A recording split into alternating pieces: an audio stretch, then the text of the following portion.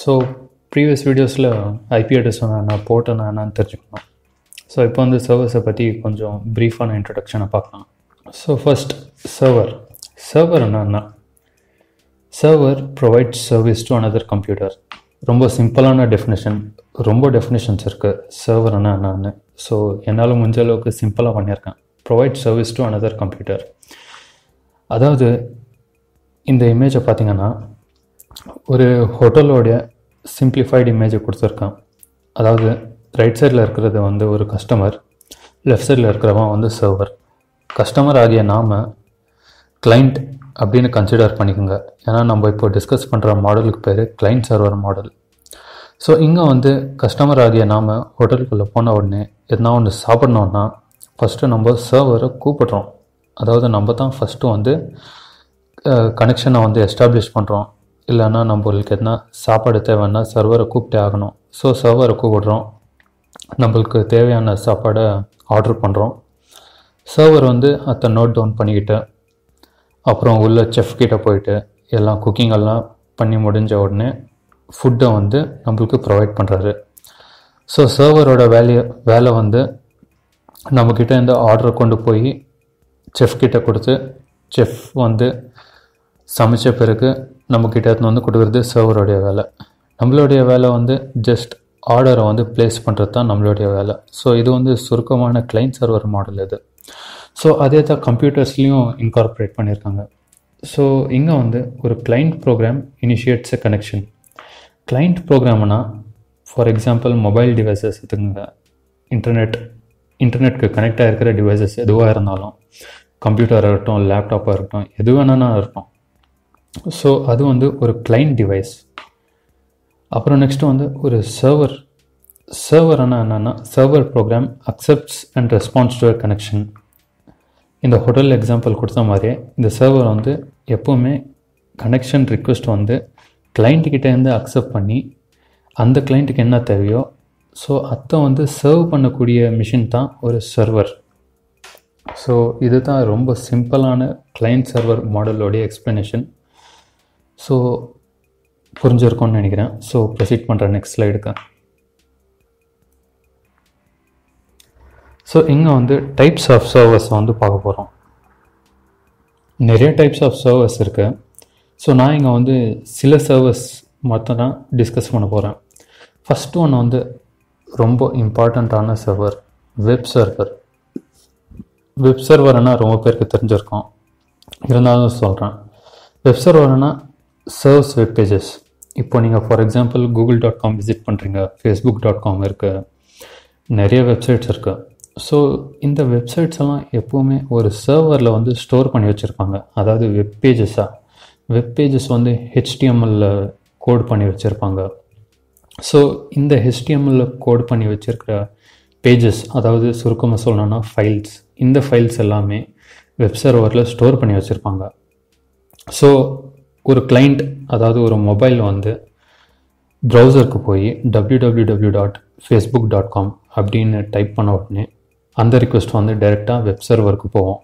So web சர்வரில் facebook.comக்கு என்னென்ன pages இருக்கோ அதெல்லாமே நம்மளுக்கு சர்வ் பண்ணோம். ஸோ இது வந்து HTTP ப்ரோட்டோக்கால் மேலே ஒர்க் ஆகுது, ஹைப்பர் டெக்ஸ்ட் ட்ரான்ஸ்ஃபர் ப்ரோட்டோக்கால். இல்லைன்னா செக்யூராக ஒர்க் ஆகணும்னா HTTPS ப்ரோட்டோக்காலில் ஒர்க் ஆகும், ப்ரீவியஸ் வீடியோவில் பார்த்த மாதிரி. ஸோ இது வந்து வெப் சர்வர். இது பற்றி இன்னும் டீட்டெயிலாக எப்படி செட்டப் பண்ணோம், எப்படி ஒரு சிம்பிள் வெப்பேஜை எப்படி சர்வ் பண்ணோன்றது நெக்ஸ்ட் வீடியோவில் நான் காட்ட போகிறேன். நெக்ஸ்ட் சர்வர் வந்து DNS சர்வர். இதுவும் ரொம்ப ரொம்ப முக்கியமான சர்வர். எப்போவுமே இது வந்து DNS கொயரிஸை வந்து ஆன்சர் பண்ணோம். அதாவது உங்களுக்கு DNSனா என்னன்னு தெரிலன்னா இதுவும் செப்பரேட்டாக ஒரு நெக்ஸ்ட் பார்ட்டாக ஒரு வீடியோ பண்ண போகிறேன். பட் சிம்பிளாக சொல்லணும்னா இந்த எக்ஸாம்பிளில் நான் உங்களுக்கு facebook.com google.com உடைய எக்ஸாம்பிள் கொடுத்தேன். எப்போவுமே ஒரு டொமைன் பேர், அதாவது facebook.comன்றது வந்து ஒரு டொமைன் நேம். ஸோ இந்த டொமைன் நேம் வந்து எப்போவுமே ஒரு ஐபி அட்ரஸ்க்கு வந்து மேப் இருக்கணும். ஸோ இந்த மேப்பிங் வந்து ஹியூமன்ஸ் ஆகிய நாம் நம்பர்ஸை வந்து ஞாபகம் வச்சுன்னு இருக்க முடியாது. ஃபார் எக்ஸாம்பிள் நான் உங்களை திடீர்னு உன்னோட ஐபி அட்ரஸ் என்னான்னு கேட்டேன்னா உங்களுக்கு தெரியாது. ஆனால் உங்களுடைய பேர் என்ன facebook.comனா ஃபேஸ்புக் எனக்கு தெரியும். ஸோ எப்படி அதை ஆக்சஸ் பண்ணுவீங்க? facebook.com. ஓகே, ஹியூமன்ஸ்க்கு நம்மளுக்கு தெரியுது, ஆனால் மிஷின்ஸ்க்கு வெறும் நம்பர்ஸ் தான். ஸோ facebook.com வந்து ஒரு ஐபி அட்ரஸ்க்கு லிங்காக இருக்கும். ஸோ இந்த facebook.com ஐபி அட்ரஸ் மேட்சிங் வந்து டிஎன்எஸ் சர்வர் தான் பார்த்துக்கோம். ஸோ அதே மாதிரி எல்லா டொமைன் நேம்ஸும் அதோடைய ஐபி அட்ரஸ் மேட்சிங் எல்லாமே டிஎன்எஸ் ரெக்கார்ட்ஸில் இருக்கும். ஸோ இந்த ரெக்கார்ட்ஸ் எல்லாமே டிஎன்எஸ் சர்வர் தான் மேனேஜ் பண்ணோம். ஸோ இது தான் டிஎன்எஸ் சர்வர். செப்பரேட் வீடியோவில் கான்ஃபிகரேஷன் எல்லாம் பார்க்கலாம். நெக்ஸ்ட் வந்து ஃபைல் சர்வர். ஃபைல் சர்வர் அப்படின்னு சொன்ன உடனே உங்களுக்கு நிறைய அப்ளிகேஷன் ஞாபகம் வரும். ஃபார் எக்ஸாம்பிள் ஃபைல் ஜிலாவாக இருக்கட்டும், நிறைய அப்ளிகேஷன்ஸ் கிளைண்ட்ஸ் எல்லாம் இருக்குது. ஸோ அந்த ஃபைல் சர்வர் வந்து எஃப்டிபி அப்படிங்கிற சர்வீஸில் தான் ஒர்க் ஆகுது, அதாவது ஃபைல் ட்ரான்ஸ்ஃபர் ப்ரோட்டோகால். ஸோ இந்த ஃபைல் சர்வர் வந்து எப்போவுமே ஃபைல்ஸ் ஸ்டோர் பண்ணிக்கலாம், ஆக்சஸ் பண்ணிக்கலாம். இதோடைய சிம்பிளாக எக்ஸாம்பிள் கொடுக்க முடியாது. நெக்ஸ்ட் வந்து மெயில் சர்வர். மெயில் சர்வருடைய பர்பஸ் வந்து மெயிலை சென்ட் பண்ணுறது, ரிசீவ் பண்ணுறது.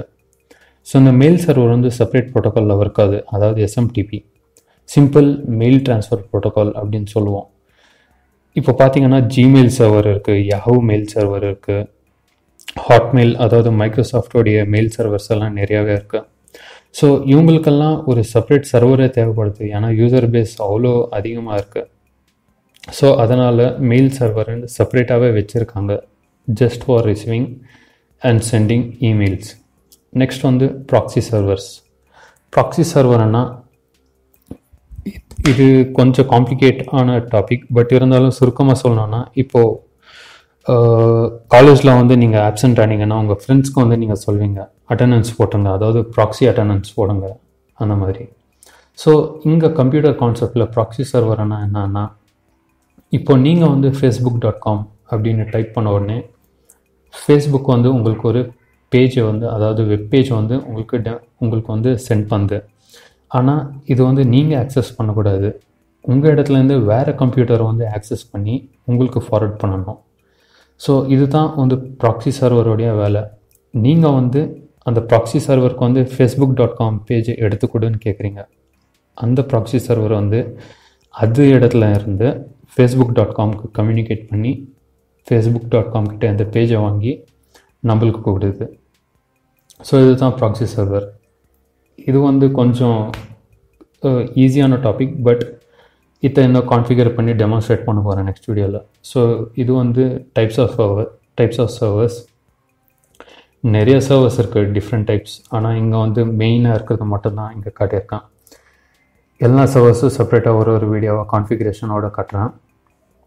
உங்களுக்கு ரொம்ப டவுட்ஸ் இருக்கலாம், கொஷின்ஸ் இருக்கலாம், எதுக்கு சர்வர் யூஸ் பண்ணோம், ஏன் ஒரு சர்வரை நம்ம வந்து ஆக்சஸ் பண்ணுறோன்னு. எதுக்கு சர்வர்னா, நெட்வொர்க்கோடைய ரிசோர்ஸஸை வந்து நல்லா யூட்டிலைஸ் பண்ணிக்கணுன்றதுக்காக தான். சிம்பிளாக சொல்லணுன்னா, இப்போது எங்கேயோ ஒரு கம்ப்யூட்டரில் எஃப்டிபி சர்வீஸ் ரன் பண்ணுறீங்க, ஹெச்டிடிபி சர்வீஸும் ரன் பண்ணுறீங்க, அதாவது இந்த எல்லா சர்வீஸும் ரன் பண்ணுறீங்கன்னு வச்சுக்கோங்களேன். ரொம்ப கஷ்டமாக இருக்கும், அந்த கம்ப்யூட்டரை மேனேஜ் பண்ணுறது ரொம்ப கஷ்டம். அந்த சர்வீஸ் எப்போவுமே ரொம்ப ஹையாக ரன் ஆகிட்டே இருக்கும். ஸோ அதனால தான் என்ன பண்ணாங்கன்னா, ஒரு மிஷினை வந்து செப்பரேட்டாக வெப் சர்வராக இருக்கட்டும், வெறும் ஹெச்டிடிபி வெப் பேஜஸ் மட்டும் தான் சர்வ் பண்ணோம். டிஎன்எஸ் சர்வர் வந்து வெறும் டிஎன்எஸ் கொரிஸை சர்வ் பண்ணிட்டோம். ஸோ இந்த மாதிரி எல்லாமே ஒரு சர்வீஸை வந்து ஒரு கம்ப்யூட்டருக்கு அலாட் பண்ணதால் கொஞ்சம் ஈஸியாக இருக்குது, அதாவது மேனேஜபிளாகவும் இருக்குது. ஸோ அதனால தான் செப்பரேட் சர்வர்ஸு ஒரு சர்வீஸ்க்கு யூஸ் பண்ணுறோம். ஷேர்டு சர்வீஸும் இருக்குது, பாசிபிள் தான், பட் எப்போவுமே it depends on user base தான். யூசர்ஸ் நிறைய க்ரோ ஆக எப்போவுமே செப்பரேட் சர்வர்ஸ் வந்து தேவைப்படுது. யூசர் பேஸ் கம்மியாக இருந்தால் ஒரே கம்ப்யூட்டரில் எல்லா சர்வீஸும் இன்ஸ்டால் பண்ணலாம். ஃபார் எக்ஸாம்பிள், என்னுடைய லேப்டாப்பில் ஹெச்டிடிபி இருக்குது, டிஎன்எஸ் சர்வர் இருக்குது, ஃபைல் சர்வர் இருக்குது, எல்லாமே இன்ஸ்டால் பண்ணிடலாம். இன்ஸ்டால் பண்ண முடியும், ஏன்னா யூசர்ஸ் வந்து அவ்வளோவா இல்லை, நான் மட்டும் தான் யூஸ் பண்ண போகிறேன். மேக்ஸிமம் 4-5 பேர் யூஸ் பண்ணுவோம், அவ்வளோதான். ஸோ இது தான் இன்ட்ரடக்ஷன். நெக்ஸ்ட் வீடியோவில் ஹெச்டிடிபி சர்வர் எப்படி செட்டப் பண்ணோம், அதாவது நான் வந்து அப்பாச்சி சர்வர் வந்து இன்ஸ்டால் பண்ண போகிறேன் லைனக்ஸில். ஸோ லைனக்ஸில் ஹெச்டிடிபி சர்வர் எப்படி இன்ஸ்டால் பண்ணி கான்ஃபிகர் பண்ணி எப்படி ஒரு சிம்பிள் வெப்பேஜை வந்து கிளைண்ட்டுக்கு வந்து காட்ட போகிறோம், அதாவது ஒரு ப்ரௌசரில் வந்து எப்படி டிஸ்பிளே பண்ண வைக்க போகிறோம் அப்படின்னு நெக்ஸ்ட் வீடியோவில் பார்க்கலாம். தேங்க்ஸ்.